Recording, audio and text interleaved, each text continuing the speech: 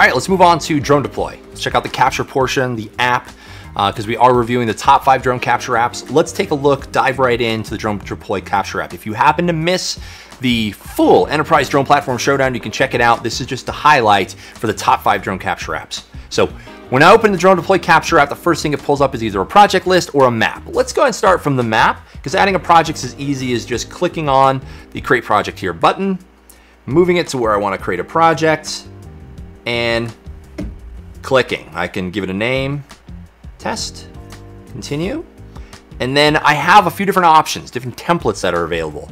If I was doing an ag mission, I could do a crop report mission. Maps and models, that's for 2D and 3D orthomosaics and modeling. Photo report, that you can see I can capture for a photo report, create a report with video, or I can create a panorama.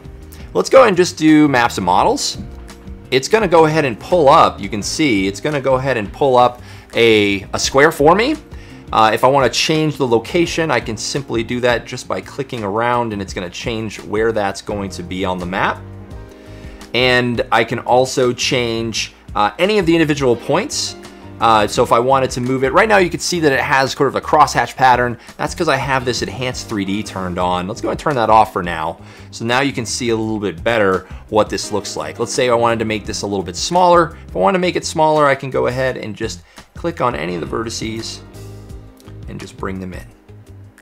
It's going to automatically change. You can see I also have all of the flight estimate information available. As I change the AOI, it's going to update that in real time. One handy feature that's available within DroneDeploy that is rare in most of these drone capture apps is terrain awareness. So if I click on this terrain button, it's going to pull up from SRTM data, essentially NASA data for a very large coarse resolution, about 30-meter SRTM data set that's using that data for the Earth terrain. So if there were large changes, if it was a mountainside or rolling hills or something that was large that was part of the terrain, not a building necessarily or trees, but just the terrain, and I wanted to keep a consistent ground sample distance in that increasing or decreasing terrain throughout my area of interest, I would just click terrain awareness on. And it would actually, for my area of interest, it would elevate and lower the drone based on keeping that consistent distance from the ground. That's pretty handy. So I'm gonna go ahead and turn that off, but I wanted to make sure you understood that that was available.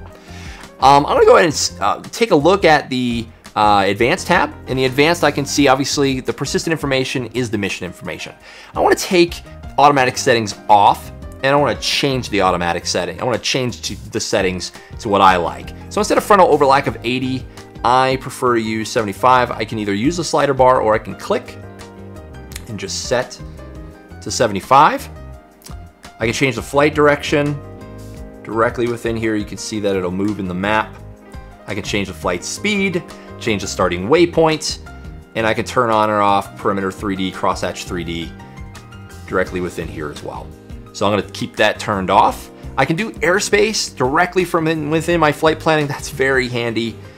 I can request my Lance authorization directly within here. It's going to pull in my mission automatically, pull in my information automatically, and I can change it, change the max altitude. It's going to pull in the altitude that I want into the request. Flight duration, I can change any of the departure information depending on when I'm going to be in the field, and I just hit save.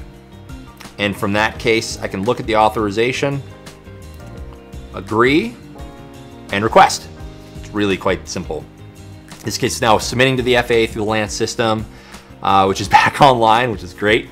It's going to submit it, and it's going to give me a pretty instant approval. See, it's now approved, so that is super handy. Now I can just go back to the app, and I can see that the approval is there. So that's super handy. The last thing that I can do from here is I can connect to the drone and fly directly from this app. In this case, we're going to skip that portion, but we can't connect directly from them, and it keeps us within this app. I don't have to change to the DJI Go 4 app. I do everything right from within this app, which is very handy. So that's everything for DroneDeploy, the capture app. So let's move on to the next one, shall we?